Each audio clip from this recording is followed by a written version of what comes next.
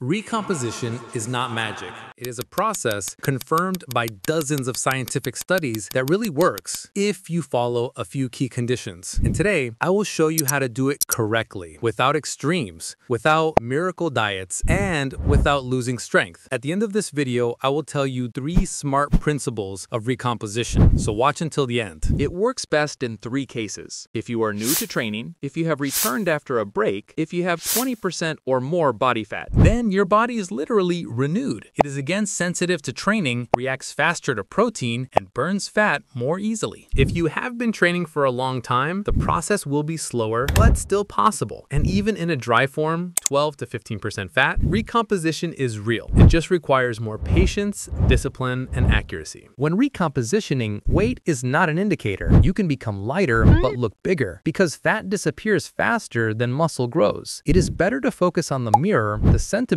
and strength indicators. If your waist decreases and your strength increases, you are on the right track. Don't make the mistake of the majority. Don't switch to endless cardio circuits. Your body burns fat through nutrition and grows muscles through training. Therefore, the basis is strength exercises in the range of 6 to 12 repetitions, progressive load, and control of technique. Your goal is to give your muscles an incentive to grow, even in a deficit. And be sure to keep protein at 2.2 to 3 grams per kilogram of dry mass. This is your insurance against muscle loss. Sleep? Yes, the same dream.